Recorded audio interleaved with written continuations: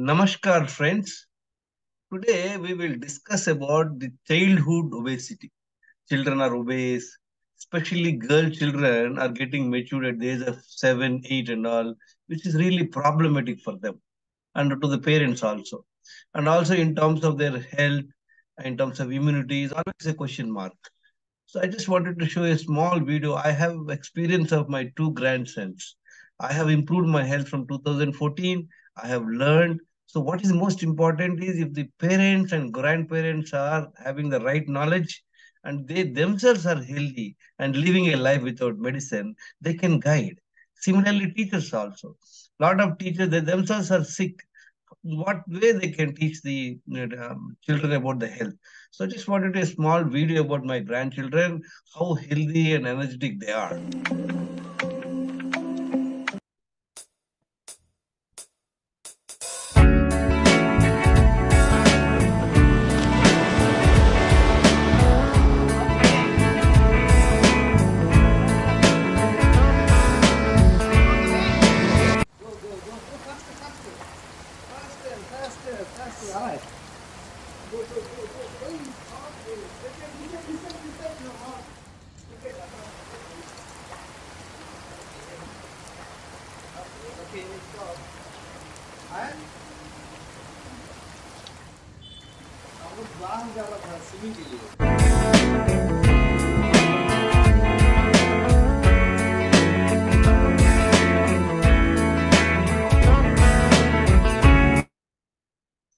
Many parents are scared to send the children to the outside because why?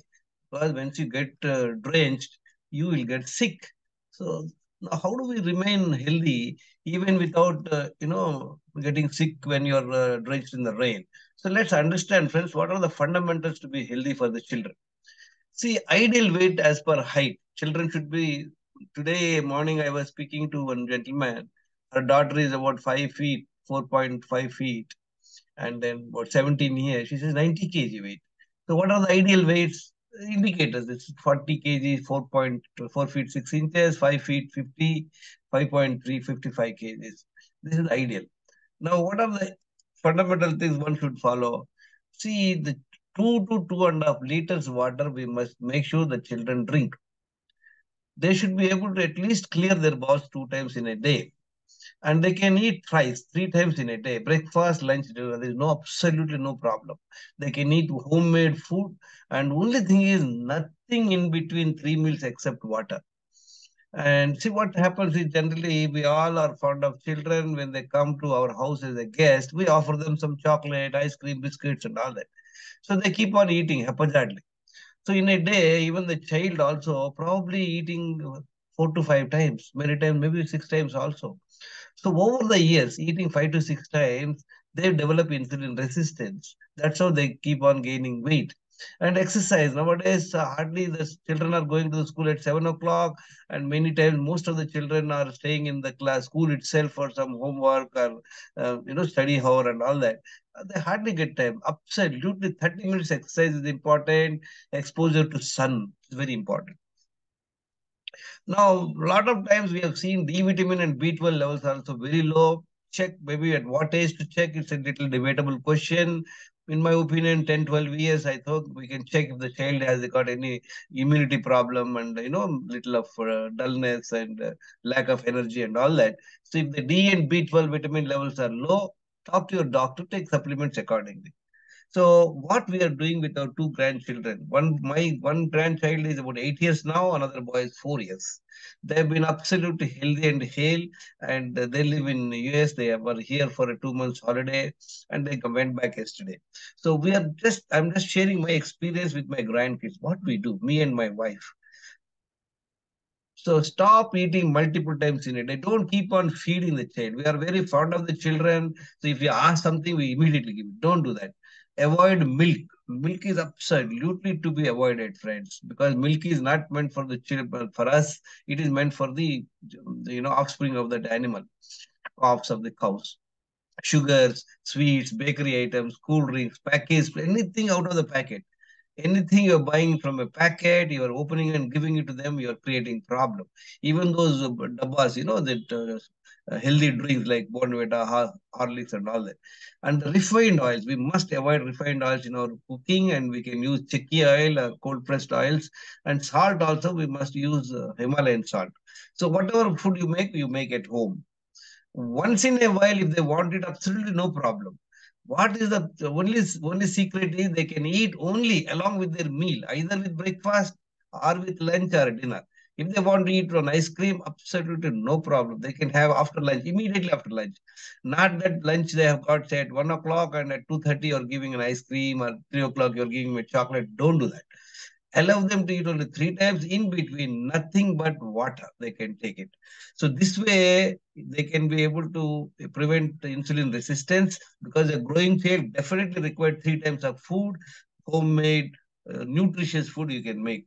So my wife makes nutritious food absolutely 3 times, and then she actually gives another fourth time that is the fruits. We will discuss that separately. Now, what we do immediately after waking up in the morning, we ourselves don't have the habit of drinking water. And many times I have seen children don't go to the toilet in the morning because they don't get it. And then they give the food and they rush to the school, or sometimes they somehow sit in this toilet. We don't know whether they've gone to the toilet or not. The parents must ensure whether the child has gone to the toilet or not, bowel movement or not. They must inspect. Now, what to do, how to improve it? So 5 to 700 ml water depends on the age. Let me tell you, friends, my 8-year grandson drinks at least 700 to 800 ml water in the morning, immediately after getting up. And my 4 years grandson drinks 500 to 600 ml water. But it's a technique, friend. We need to invest time. We just can't ask them to drink water and you are engaged in your work. Not at all. You must sit with them. We must encourage them. Do whatever is required. Make them drink that water. What happens when they drink the water? There's a pressure on their stomach, and then don't allow them to get engaged in any games or anything like that. And the main job is to go to the bowel movement, the toilet. So believe me, friends, 99% of the times when the child drinks sufficient water, maybe 500 to 750 ml, depending on the age, maybe 15, 16 years, they can even go up to 800 ml, depends on it. Look at your convenience, make the habit. If you don't have the habit yourself, how can you teach your child? So you start. Adults must drink at least 1 liter water, focus on their mind, go to the toilet. Similarly, the children should be 500 to 750 ml water, depends. Watch out. For a few days, you will know by drinking 500, 600 ml water whether they're able to go to the toilet. Once the toilet is finished, only you should send them to the school. Unfortunately, friends, in US, the guidelines, official guidelines is if a child is able to go to the toilet 3 times in a week, they consider it is normal. Surprising. That's the reason most of the children in the US have a lot of autoimmune diseases, and they have, they cannot have the better immunity and all that. So the hydration and elimination is absolutely non-negotiable. Then what you can do, friends, you can make them do a little bit of exercise, jumping and all that, bending movements, if possible, little bit running, depends on your school timing and all that. 30 minutes at home or at school. The school also, the teachers should not immediately put, maybe the prayer is okay, but at least half an hour. I was hearing one principal, one founder of the school, he was telling me that, yes, sir, in our school, immediately after assembly in the morning, 8 o'clock or 8:30, whatever the school starts, half an hour, the children are made to stand outside under the sun and some exercise. Great. My compliments to the school and the teacher. So 30 minutes of exercise is a must. But of course, this cannot be done at home because they have to have the breakfast. So better is at home. So after this about half an hour of exercise, you give them the breakfast. Whatever breakfast at home, you can give the breakfast. Remember, friends, while eating food, you should not make them drink water. They should not drink water. Or while eating, they should not, 30 minutes at least, they should wait 20, 30 minutes. And then after eating, at least they should wait for 2 hours. Water and food should not be taken at one time. Water and food should not be in the stomach at one time. Now, after the breakfast, they go to the school. If there is some exercise, it is good. Otherwise, what needs to be done? Now, in the school, after 2 hours of the breakfast, 500 ml water, give the children the bottle. After 2 hours, suppose this child has gone to the school after the breakfast 8 o'clock, the respective teachers must tell them at 10 o'clock, all the teachers must tell the students, now is the time for drinking water.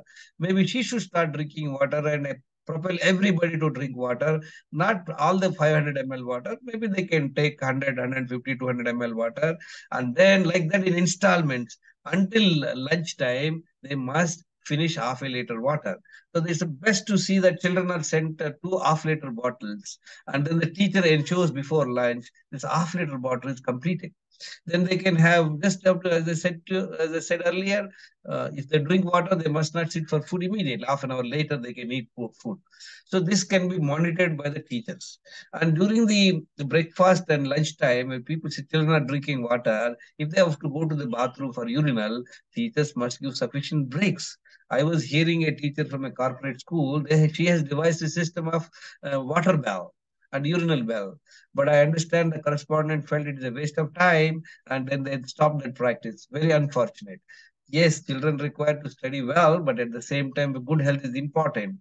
I wish that this particular video must be seen by the teachers and school correspondents. Take advantage of this understanding. First of all, if anybody is unhealthy, if anybody is overweight, anybody is taking medicine, I don't think they have any moral right to tell to children. They must improve their own health first. Then after having the lunch, what they can do, 2 hours of lunch, 2 hours after lunch. Suppose 12 o'clock is the lunch break, 2 hours from 2 o'clock until evening. From departing the school, again, children should drink 500 ml water in installments again. Just try it out, friends. It all depends. So somebody can drink 300. It all depends on it. So I'm just giving a broad guidelines, which I'm making sure my grandsons are doing it. We do the same thing. Since they were in holidays, they were at home. We consciously tell them after 2 hours, they finish at least half a liter water. Then after lunch, again after 2 hours, they make sure they drink water. Now, what happens? This is again a responsibility of the teachers. And also, they must give sufficient breaks for the bathroom. Because most of the time, the girl students don't go to the bathroom because bathrooms are not clean. And then most of the people don't go. So, their going will become odd. So, this should become a practice by the teachers and the school management. Then what happens after reaching home? Children can come back home. Maybe they can play in the evening before leaving the school. After coming home, they can rest for 5, 10 minutes and no in between eats, friends. Only breakfast, lunch, and then the dinner. So then they come have home safe. They come home at 5 o'clock or 6 o'clock. The parents again should see that the children drink 500 to 750 ml water. Again, they must be allowed to focus on their stomach so they can go to the second bowel movement. Two bowel movements is a must for the children. Let me tell you, friends, my both grandkids are able to go 2 times easily the toilet during the day. Morning, immediately after waking up, one, some second bowel movement for most of the time. The evenings, maybe sometimes after the dinner. So this way, a child is drinking at least 2 to 2.5 liters water, and then 2 times bowel movement is going, and then he's taking only 3 times the food, nothing in between the 3 meals. Many times in the school there are birthday functions, and children bring cakes, children bring chocolates. We are unmindfully eating, friends. The unmindful eating is causing the health problems for the majority of the people. In the corporate offices, what happens? People have breakfast. When they go office, they are served with coffee, tea, and then the lunch, and then in between they also served coffee, tea, and some snacks. And in between, on their own, also they drink 1 or 2 times coffee, and they go home and they have maybe some snacks and the late night dinner. So a person is eating 5 to 6 times. See, friends, what happens? God has given a stomach as a your tank of holding your food and fat, but everybody has developed an extra tank, that is the belly fat. You see, most of them, 60-70% of the population have belly fat, and at least again 50-60% are overweight. People have a lot of lipid profile problems, high triglycerides and LDL and all that. So friends, then the second third thing is they can have after the second bowel movement only they should be given food. The food can be had 7 o'clock, 8 o'clock, 8:30 is absolutely no problem. So what happens in this way, they are able to cover all the seven essentials for good health. What are the seven essentials for good health, friend? Air, water, food, exercise, excretion, rest, and mind management. Children are to be, the proper guidance to be given. Maybe they don't get much stress. The mind management is not a great stuff for them, but take care of them. Nothing in between 3 meals except water. This time and again, I'm telling you, friends, other than water. If you just take even one small biscuit or a small chocolate, it amounts to eating one time. So you must count like that. If your child has been given, suppose you go to somebody's house, they offer a chocolate. You have to, so count how many times your child is eating. If your child is eating more than 3 times, he's not only growing, but he will grow all around. Overweight is the main reason for this multiple times eating. 8 to 9 hours night sleep is absolutely important from 9 p.m. to 6 a.m. And friends, when unwell, when a child is not well, the best thing is make sure that you fast them for a day. So how to do that? They can be given coconut water or sugarcane juice or any fruit juice. Let them not eat. See, we are all having so much of love and affection for the children. When the child is saying, "I'm not hungry," we are not leaving them. We are forcing. Many times, some small children are fed by making them watch TV, so they keep on eating more. But it is all right. Eating 3 times is absolutely no problem because the growing child requires food. Understand, from food is the building material, that's how the child is grows and develops his height and the weight. When unwell, do this particular thing, friend. These are the few things I wanted to share, friends. If you like this video, please share. And knowledge and discipline are the gateways to health.